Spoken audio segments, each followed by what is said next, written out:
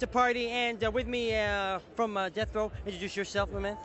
I'm Suge Knight and Tupac Shakur. All right. Now here's the deal. First of all, can you tell us what you actually thought about the actual rap category in terms of? I mean, I saw Coolio win, and I was like, sorry. It's like this. For us, anything in awards, wouldn't even think about that. We He got an album out yeah. there. He sold 6 million records. He sold 3 million singles. He got another album coming out, Machiavelli. Snoop got an album coming out. We just move forward. We don't even get caught up in that type of shit. All right, man. But can we talk about Death Row East? What is exactly happening, and what can we expect from it? You believe in God? Certainly. Believe in Death Row East. Believe in that, for real. My homeboy That's it say, right I'm there. ride But with if you you believe in God, believe in Death Row East. We plan to take the same strategy we use with Death Row West, which is mind over matter, taking all our weaknesses and making it into our strengths.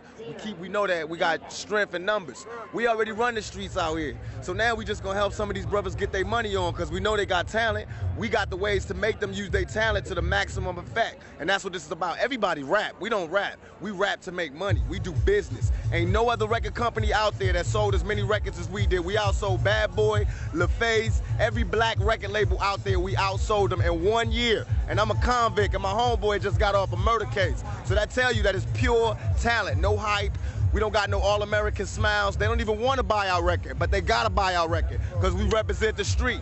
So Death Row East is gonna be a personification of what we did on the west side. We're gonna do it to the east side, and we're gonna prove once and for all that all these people talking about an East Coast, West Coast war, they like the Judas was to Jesus. They only here to cause confusion. We here to bring money and to bring change. They here to cause confusion. All these weak rappers, Nas, all these suckers, they battling off of East and West like this is a game. This ain't no game. If this was chess, we'd be yelling checkmate 3 years ago, because we've been beat these.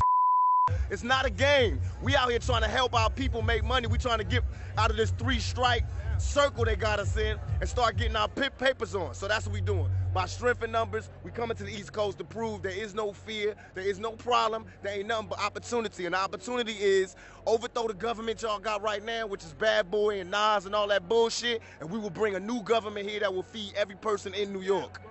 Cool, man. All right, man. Peace. Thanks a lot. Take care. Peace.